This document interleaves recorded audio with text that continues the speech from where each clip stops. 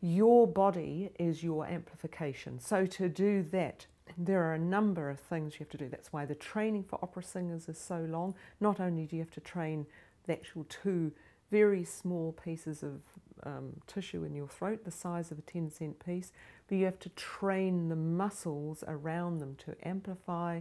You have to train articulators to present the text and project the text in a large space, but you also have to personify or engage your body and emotions to embody what your character is and what they're doing and the process they're going through. And my thesis actually proposes that the performer, because of the variety of ways in which you can engage and manipulate the embodiment, the performer becomes the third person as well as the composer and the librettist and in the creative act of performance. To present an effective performance and to provide the best service to the composer or the librettist, I believe that you have to sing their works in an embodied way to provide the best communication for them.